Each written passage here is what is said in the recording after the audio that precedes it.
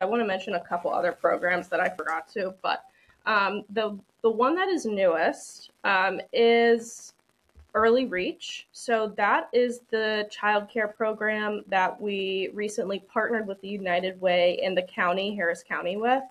And it's similar to Head Start, but it's a little bit different, mainly because with Head Start, Baker Ripley operates the Head Start centers, and with Early Reach, we're essentially partnering with existing childcare centers in the Houston area, and we're giving them funding, and then they are bringing in qualifying families. The qualifications are a bit different from Head Start as well, just slightly different information's on our website.